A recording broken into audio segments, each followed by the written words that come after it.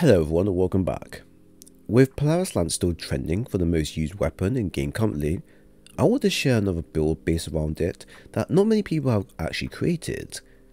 The Aeon souls have had a few reworks to make them better, and except for the one main perk, the rest have been vastly improved on to play a more pivotal role. One example of this is the Sector Force, which now allows you to play a more supportive and aggressive role that, oddly enough, no one actually have covered until now. A 20% debuff, non-stop regen buff for you and your team, 33.3% ability regen for our teammates, a fast ability energy for us, an easy to access scorch plus ignition mechanic is the tip of the iceberg when looking at this build. So let's take another look at this version 2 build we did many moons back. To start, you're going to want to have Touch of Flames so that fusion grenades can explode twice. Then you want Heat Rises where you can use your weapons and abilities while gliding in the air. While airborne and have Heat Rises active, getting a kill will grant you melee energy. The Warlock's aspect section don't offer a lot to use them until you hit the Fragment section, so for this area here, don't worry too much about what you choose, just focus on the Fragments.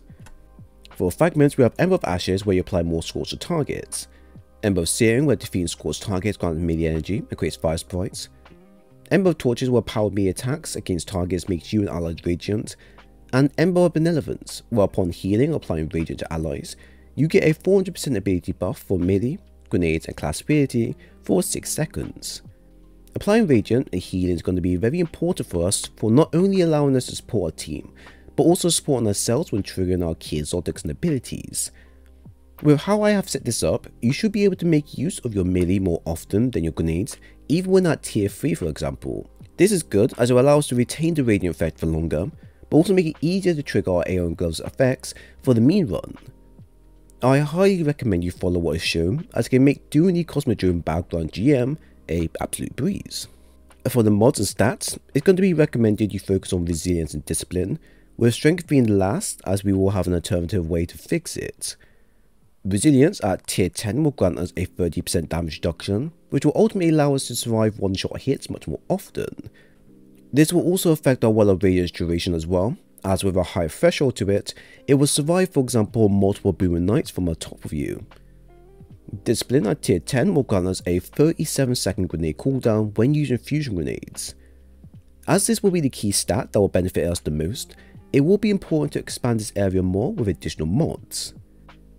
Grenade Kickstart will grant us a 34.4% energy on 4 charges applied, which will be enough as the current cooldown rate is quite high. If you use another grenade type that has a base of say 2 minutes 1 second, then applying Distribution, Bomber and Absolution mods will be required to help expertise its effects.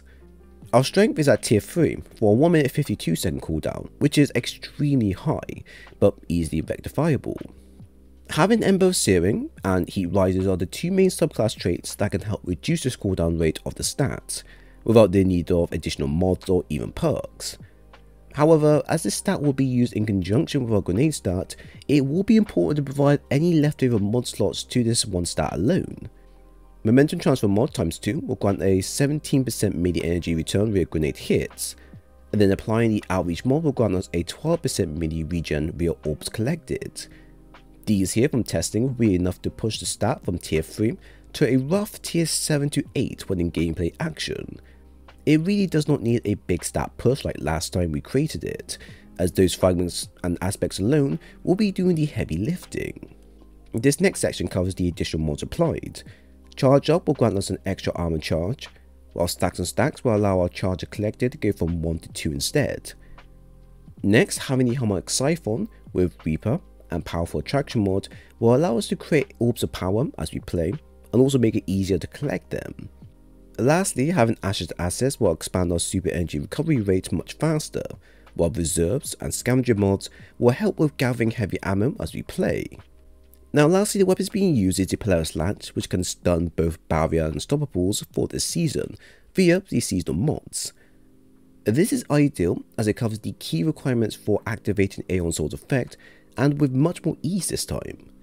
With the ability to proc scorch and ignitions onto targets, the Aeon Soul's mark effect for 20% debuff is actually going to make this one weapon an absolute monster in the right playlist. You can use other weapons as well that enhances precision damage done, but ultimately Polaris is going to be the best choice to pick since it's highly underused and will most likely get dropped once the season does end. From here, I then have the Apex Predator with Whirlpool and Reconstruction, which is perfect to use against bosses and highly effective at taking out key priority targets there and then, such as mini bosses, tormentors and champions. Although it's not on screen for some odd bug reasoning, just imagine it's there in its all glory. So the conclusion. We covered this build back around July last year, where we discussed its design and overall action in game, and we came to a conclusion that although it utilizes Aeon Soul's other choices, it wouldn't be enough to sway players to actually use them more often simply because they weren't meta at the time. I would say now this is the polar opposite, with thanks to the seasonal mods and huge popularity of Polaris Lance put in play. With Polaris Lance now being viable for this season with thanks to the Kindling Trigger, Flint Striker and Revitalizer Blast, the build feels more at home as to where it can excel the most in, and I've given this a good test just to see where it comes up in Endgame. With a few adjustments made to the base build, such as fixing the key stats and swapping around personal mods, the build covers a lot more ground compared to what my build did before, which I found made the previous build mine much more weaker while in action. I swapped out the font mods for the kickstart mods instead, so I can garner more energy faster, instead of casually waiting for it to come back over time. At the same time, I focused more on making sure my melee option wasn't made the biggest priority, but did receive enough energy back to it to warrant its high usage. Small things like that have amplified the build to hit harder and coordinate well with the rest of the build and players, while also not dipping too far out of the realm of the supportive feature. When it comes to the supportive nature of the set, you have Warlock Agents that provide healing and damage buff that will activate Ember Benevolence effect of giving us a boost to ability energy. As well as having the standard healing well as well, Aeon Soul, and more specifically Sector Force in our case, allows teammates not using Aeon Soul to get a 33.3% grenade and melee energy regen per 3 seconds of activating the main traits. At the same time, marking elite or mini bosses via precision hits will debuff the target by 20% for 30 seconds. Interestingly, I had a comment from a viewer state that the Revitalizing Blast gives a 15% extra damage via solo ability and does stack. So if you combine Radiant, Revitalizing Blast and Sector Force, you can get a 72% damage buff increased by your team, while we ultimately get a 43% buff. With how easy it is to proc everything in hand, this makes the build a perfect total build with huge firepower that doesn't even need a heavy weapon to support it.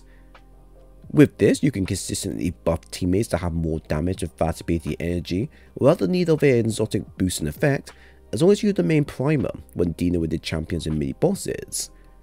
Last time we did this, I did say would this build become meta over time, and although back then I did say no because of reasons, with the many changes applied in the season alone to allow this sort of setup to become available, I can see this becoming popular over time, but only for this season alone.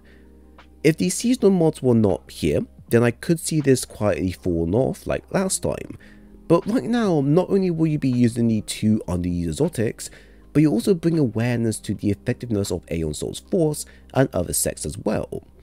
So there we have it. I hope you all enjoyed the build breakdown. If you have any thoughts on content shared, then please leave a comment below. While at the same time, if you enjoy the content and want more of these videos in the future, then leave a like on the sub bar here. I will leave a dim link for the build below, and also have a playlist available covering all types of builds you desire. It was great sharing today's video with you all, and I hope to see you again soon.